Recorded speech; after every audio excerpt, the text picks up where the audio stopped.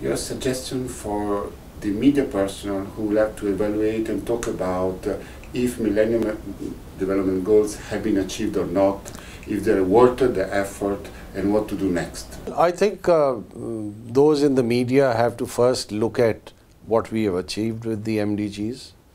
And so far the progress has been mixed. There are some good examples, some very poor examples. You know, if local governance is poor, you can provide all the money you want, but it will not be utilized properly. So I think we have to bring about changes in the governance system. That's very important, and I think the media must highlight that. We must also bring out the importance of this integration of actions. You know, if you have different departments and ministries doing different things which don't come together, the results will be less than optimal. So I think what we really need to do is to ensure that we coordinate all the initiatives by which the MDGs can be met. And this has to be done at the topmost level, at the global level, at the national level, and most importantly at the local level. I think these are some of the issues that the media must bring out. Otherwise, you know, people believe, oh, well, we've come up with the MDGs, money is being spent on it, there'll be no poverty in the world, everything is fine. No, there's a big gap between money being spent, good intentions being put in place, and satisfactory results being achieved.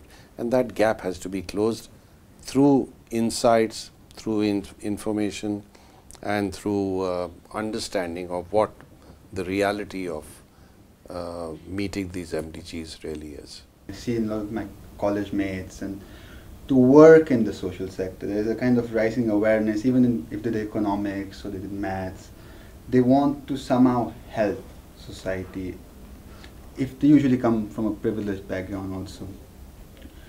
Now, for such people who want to get into helping, they see only the social sector as the option.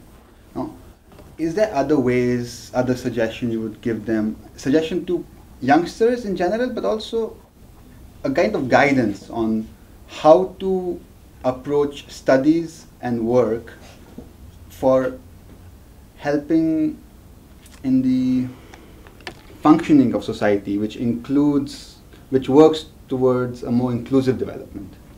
Well, you know, I think development involves a whole range of stakeholders. It's not just it's not just government, it's not just civil society, it also involves the corporate sector.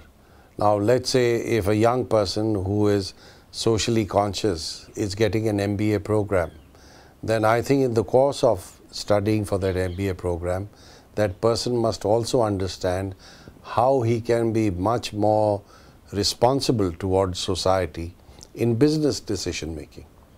So I think in each of our professions there is a great deal that we can do.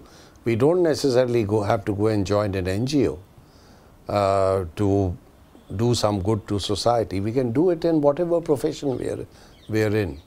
And you know, today companies are becoming much more sensitive to this issue, particularly because the public will otherwise regard them with a poor reputation, and they have to somehow do the right things and socially responsible acts if they want to make sure that their reputation doesn't suffer. So I think in every sphere of activity, young people can be conscious of their role in society, conscious of the need for sustainable development. Talking about corporate responsibility, now corporates are made for profit making. Now this is growing corporate social responsibility, but is it just the image which is important for the company? You know, we are socially working because there is a desire of society to work towards. It's good to do that, it's positive. Or is there something further? Is there a logical reason for which we should work towards logic? No, I think there's a very good economic reason for working on a longer time horizon. Because if you only focus on short-term profits, then clearly you might be making the wrong investment choices.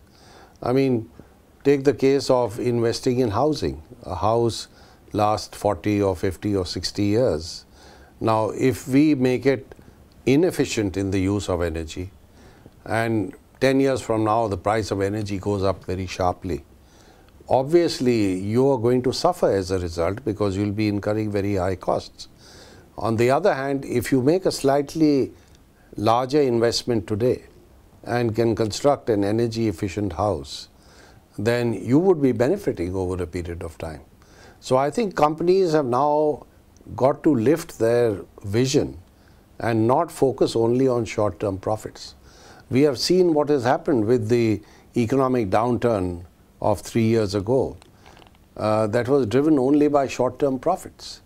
If they had somewhat longer-term vision in terms of decisions that they took, we wouldn't have had this problem. So, and this used to be the case in the past, but I think unfortunately in recent years, this pressure from the stock market, this pressure to only look at the profits you make in the next quarter has had a major impact in making decision making very short term, and that's harmful.